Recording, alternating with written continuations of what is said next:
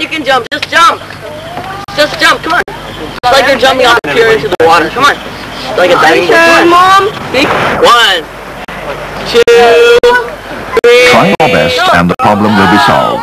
This is the basic spirit of the Outward Bound School and will hopefully lead to a belief in no fear for the dauntless when participants in the school's program return to their everyday lives.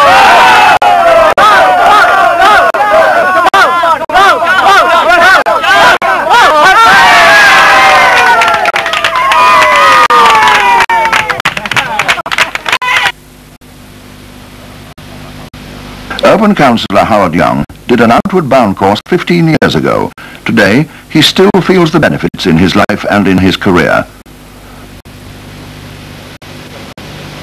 咁呢個訓練呢，就俾我體會呢，主要係兩點。第一呢，就當你面對挑戰嘅時候呢，一定要有啲信心去接受呢個挑戰。第二樣嘢呢，做嘢一定要有一種群體合作嘅精神。咁後來在1980年嘅時候，我哋公司啱將我個職位嘅調動，要我主理太古旅遊部。當時亦都係由於人事有啲變動啦，喺經營嗰方面呢出現多少困難。咁我覺得呢，就經過幾年嘅努力呢，亦都可以用翻嗰種外展精神，即係賦予接受挑戰啦，唔好怕一個陌生嘅環境咧，同埋同四周圍啲同事一齊去共同嘅努力咧，就終於可以話係做出咗多少成績。But just what is the Outward Bound training? And what can students learn from these courses that benefits them so much? This course, filmed by our crew, ran for 18 days and is mostly conducted in remote mountain areas. There are two criteria for admission to the course. The first is that applicants must be over 16 years old. The second and most important is that they must have the courage to face several challenges.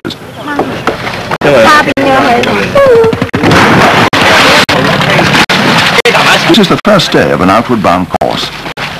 The applicants are immediately put to the test. The coach sends them to a remote island from which they must find their own way back to the campsite.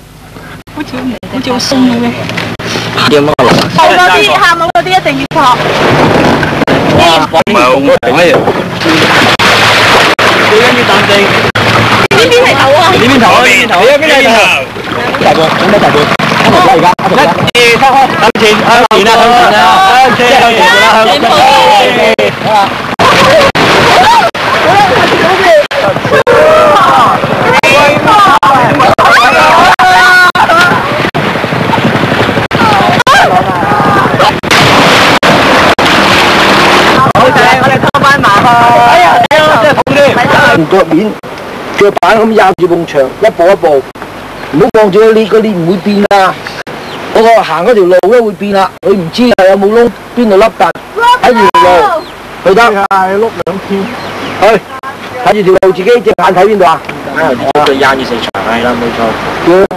幾靚嗱隻手。係伸隻手嗰隻，硬住埲牆越硬咧，大力咧越靚。睇住個地下，睇住條路。Good. Whether a person succeeds or fails in life depends on his self-confidence and perseverance. This is especially true when confronted by new challenges like this rock climbing test, which could be literally a life or death situation. To make it, participants need just that little bit more confidence and stamina. 留心觀察，繼續去，幾好。右手搭高頂，頂高啲，高啲啲，掹實。我冇氣。咁上唔上啊？上咪唔知就得啦，冇氣唔使話冇氣㗎。初初咁見到男仔做到，希望女仔都嘗試下。唔好話女仔係弱者啊嘛。爬嗰陣時候咧，雖然都好攰啊，同埋好嘥氣啊。我一班話啊嘛 ，willing to try 啊嘛，繼續嘗試咯。咁一路做，只係有種即係要自己一定克服呢個困難，一定要完成呢個任務咯。Apart from boosting the confidence of the participants, the climbing gives them real experience of the need for mutual trust and interdependence and helps them see how important a sense of responsibility is. Lam Sao-yin's safety is partly in her own hands, and yet it also depends on Yim Yu-kong, who holds the safety rope. As Lam moves further up, Yim has to adjust the length of the rope, A moment's inattention could jeopardize Lam's life. Throughout the difficult program, the Outward Bound School aims to make people realize that no matter how much one achieves in one's career, reliance on and trust in others is a necessity.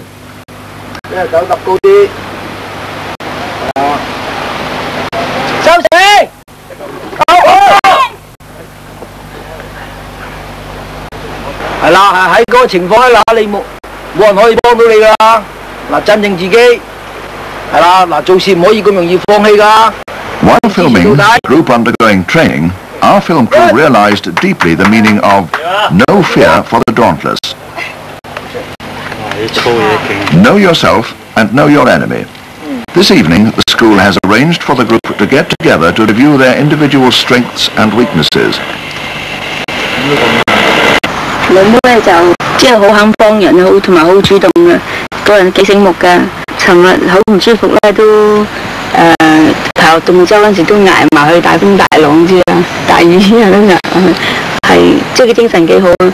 咁但係唯一一樣咧，覺得佢稍為情緒化一啲啦。阿 Coranda 初頭見佢咧，就真係又叫啲小姐啊。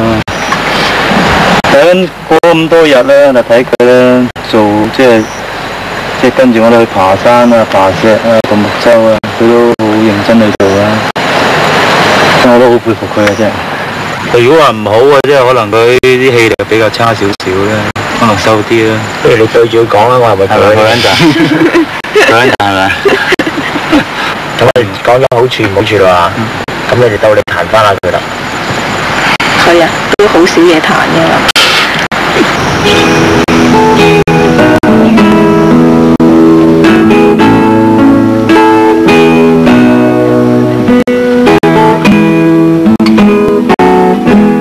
The basic idea behind Outward Bound training is to create a number of unknown factors that will force participants to reach their goal by cooperating. 你好重啊！係啊，跟住呢條河右手邊上啊，呢條河嚟㗎。This morning, they're heading towards a road they've never walked before. The coach has asked them to get to an almost inaccessible spot within 2 days. That spot is the waterfall canyon at Lukwu Ravine. Now the target is set. What do they do? 唔係話真係黐住喺條河隔離啊嘛，係爭半條等路線到噶嘛。咁我哋離條河都唔係爭好遠啫嚇。咁而且我哋琴日嚟係嗰條路上，因為經過咗條河啦，我哋唔需要過翻河啊嘛。嗱，我哋嘅意思唔係過翻河啊，喺河側邊嗰邊睇下有冇路去。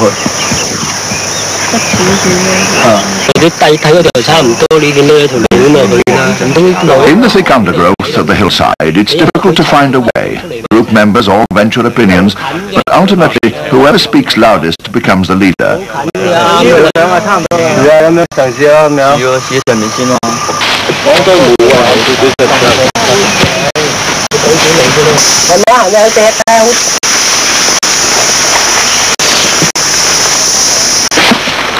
，Yet they still get the road wrong and are once again frustrated.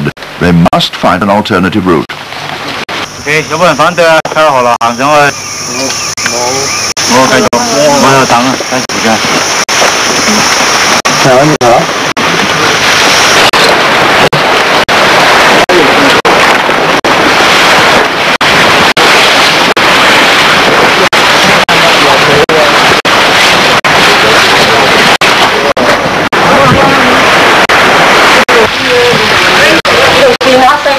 呢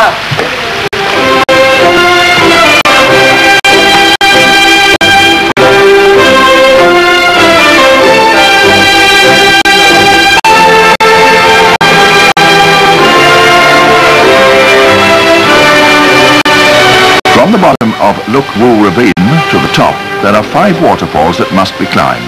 The highest is as tall as a 7-story building. The rocks at the side of the waterfall are angular and sharp and covered in moss.